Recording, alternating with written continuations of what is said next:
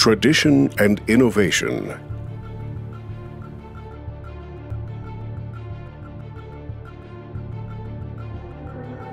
Johann Dietrich Müller founds his optics company in Wedel in 1864 in an entrepreneurial climate that is influenced by the Industrial Revolution. In 1875, Müller builds a soda water factory at Rosengarten, which his brother Joachim runs from 1883 until it burns down in 1915.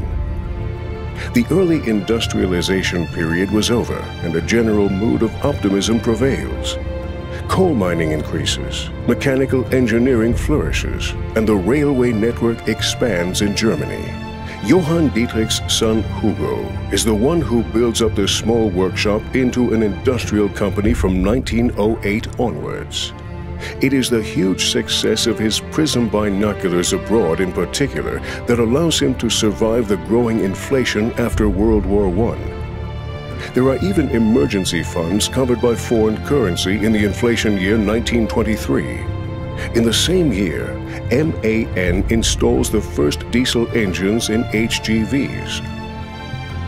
After World War II, the third generation in the company, Alfred and Dr. Hans Müller, succeed in entering the medical technology field with ophthalmological and microsurgical equipment.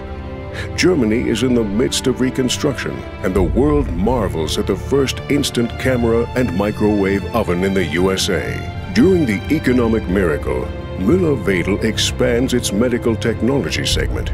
In 1961, the Russian cosmonaut Gagarin is the first person to circumnavigate the Earth.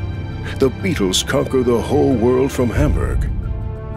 The first ceiling-mounted surgical microscope, Müller Spezial, appears in 1966.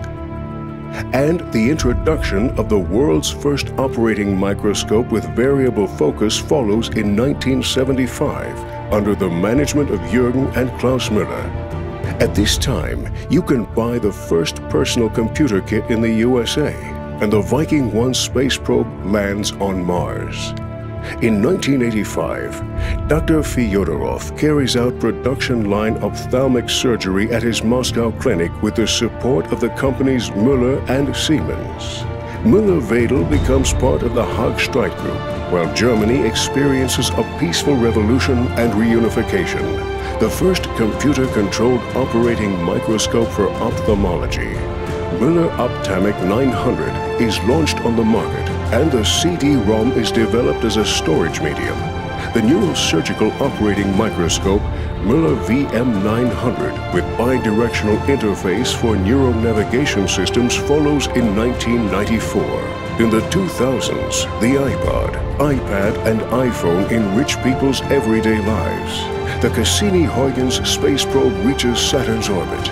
The operating microscope, Müller High R900 for ophthalmology and reconstructive surgery with high-resolution apochromatic optics, and the microscope system, Müller 21000 with permabalance and senso-servo technology are developed.